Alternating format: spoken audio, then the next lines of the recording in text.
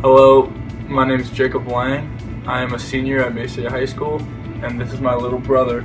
Hi, my name is Max Lang, and I'm in 5th grade at Lincoln Intermediate.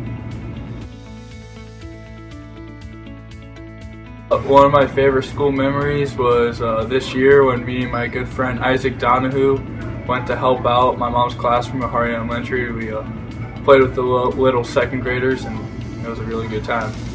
My favorite school memory is when I got to pie my mom in the face.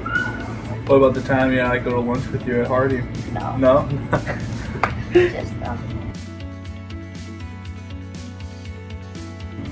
I would like to thank my parents, my mom and dad, for always pushing me for like the times I didn't want to do my homework and they made me do it. And at the time I didn't like it, but it helped me out in the future and helped me get more successful with my school. Okay, I would like to thank all my coaches, like Sean Gravin and Andy Hubbard.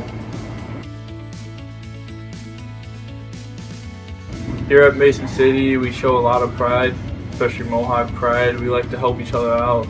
Like, for instance, when someone drops stuff in the hallway, we have students help them pick it up. That's because the school, the environment around the school is very nice, so we like to help each other out. What I think Mohawk pride is being a good role model and helping each other out and being a good community. Good.